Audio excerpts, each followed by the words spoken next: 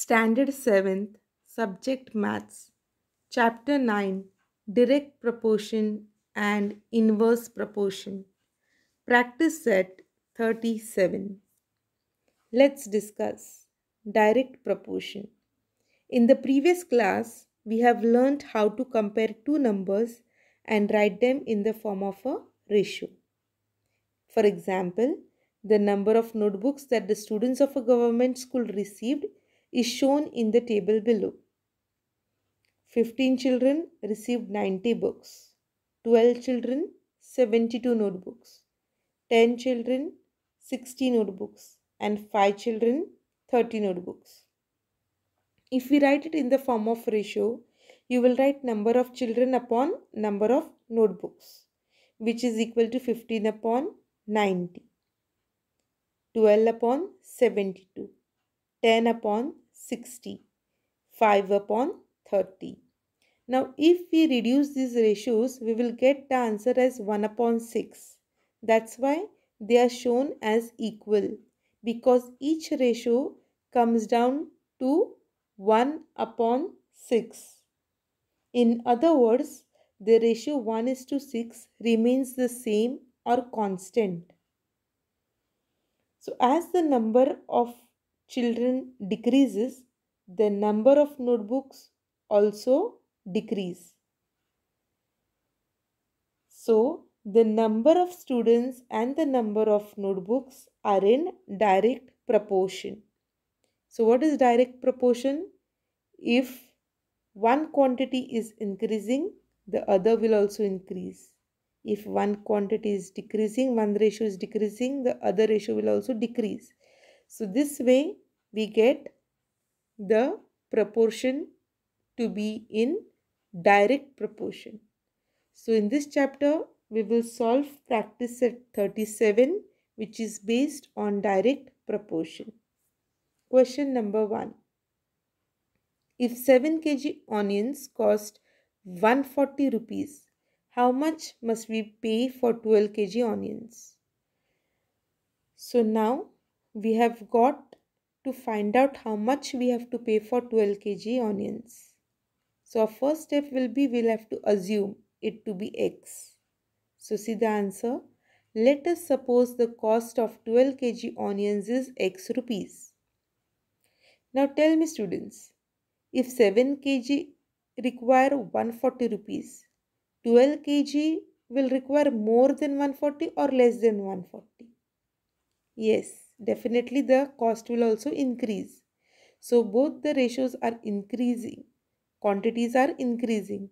That means we have a direct proportion here. So you have to write this statement here. The number of onions and their cost vary in direct proportion. When can we say that they are varying in direct proportion? When the quantity are increasing in both the ratios or decreasing in both the ratios. It's not like one is increasing and other is decreasing. No. We see that 7 kg onions 140 rupees. 12 kg onions means more onions will cost more rupees. More onions, more rupees. Increasing both. So they are in direct proportion. Now it's the time to form our equation.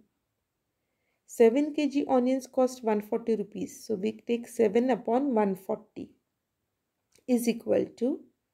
Now next to the kg unit, we will have another unit which is in kg. That means weight of onions will be compared with weight of onions next to it. So along with 7 kg, we have 12 kg onions. So 7 upon 140 rupees is equal to 12 upon the cost, which we have assumed to be x. So 12 upon x. So we got our equation form. 7 kg onions upon 140 rupees is equal to 12 kg onions upon x rupees. Now in order to find out the value of x, we will have to multiply and divide.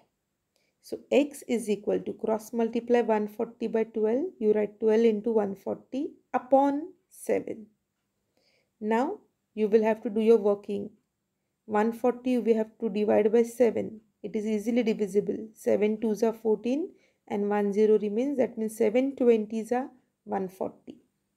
12 into 20. That means 12 2s are 24 and 1 0 makes it 240. So you got your final answer as 240 rupees. So what is this 240 rupees? The value of x. And what is x? X is the cost of 12 kg onions, which we have assumed in the first statement. So write your final answer. Hence the cost of 12 kg onions is 240 rupees. So what have we done in this sum here? We have assumed the missing part to be x, that is the cost of 12 kg onions. Then we have written a statement that the quantities vary in direct proportion. Then we have written them in the proportion. 7 upon 140 is equal to 12 upon x. And we have worked it out by cross multiplying. So this way you have to write your steps and then the final answer in statement. So all the sums you will be doing in the similar steps. So kindly try to understand as we proceed further. Question 2. If 600 rupees buy 15 bunches of feed, how many will 1280 rupees buy?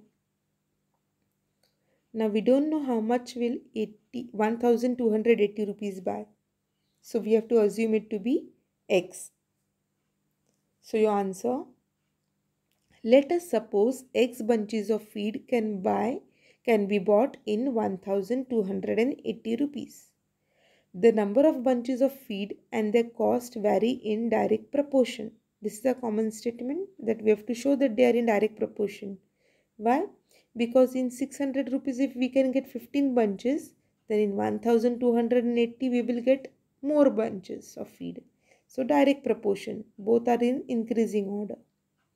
Therefore, 15 upon 600 is equal to x upon 1280. 15 is the number of bunches of feed and x also is number of bunches of feed. Hence, you can see them next to each other. And below is the cost. For 15 bunches, 600. For x bunches, 1280. That's how we form our equation with equal to sign in between. We show them in direct proportion. Now to find the value of x, we cross multiply. 15 into 1280 upon 600. You have to do the working and you get your final answer 32.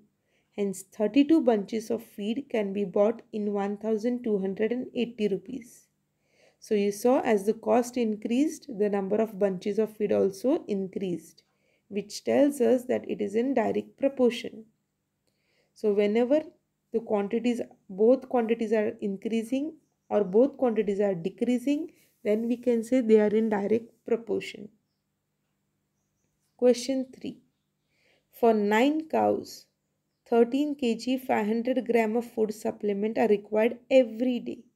In the same proportion, how much will be needed for 12 cows? So if 9 cows needs 13 kg 500 gram, 12 cows will need even more. So increasing order, which tells us it is in direct proportion. So how much will be needed for 12 cows? Let us assume it to be x. So your answer, let us suppose x kg of food supplement is required for 12 cows. The quantity of food supplement and the number of cows vary in direct proportion. Therefore, now time to form the equation. 9 cows upon 13.5 kg.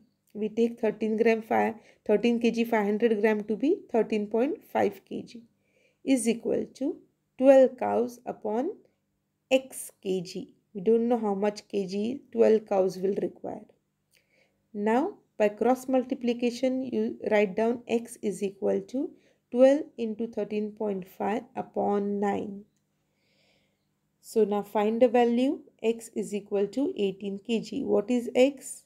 X is the amount of food supplement required for 12 cows. So you write hence 18 kg of food supplement required for 12 cows. Fourth question. The cost of 12 quintals of soybean is 36,000 rupees.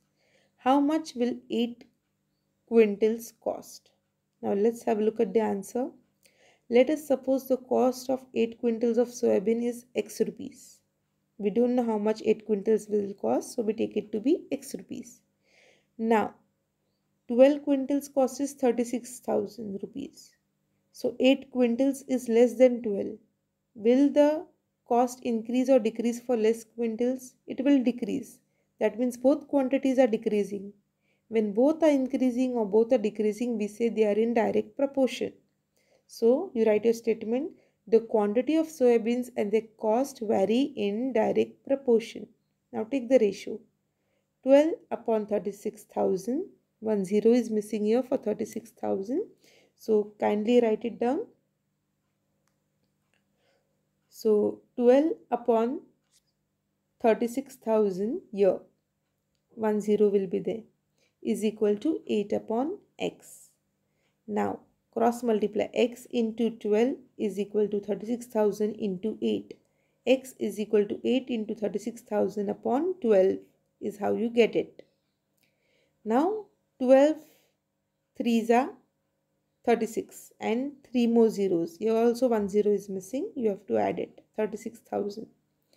So 12, 3,000s are 36. 3,000 into 8. 8 threes are 24. 24,000 rupees is your final answer.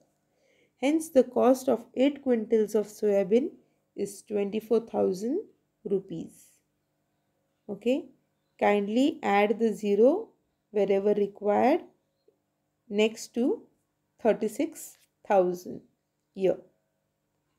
Okay. Here 10 and here 10 will be extra. It's come as 3600. It should be 36,000. Next, question number 5. 2 mobiles cost 16,000 rupees.